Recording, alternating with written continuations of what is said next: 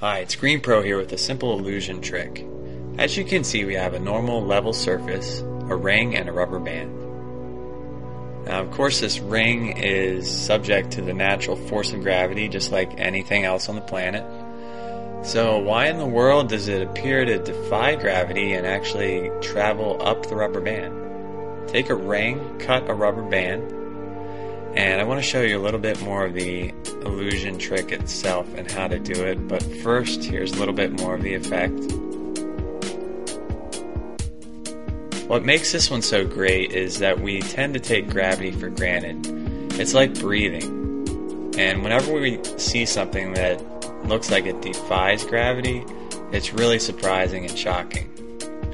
All you need to do is go ahead and take the cut rubber band, put it through the ring, grab the rubber band near the ring in the center, and pull it taut.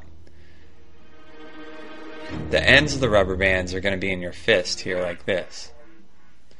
So you want to slowly let go between your thumb and your forefinger of the rubber band, and friction takes care of the rest.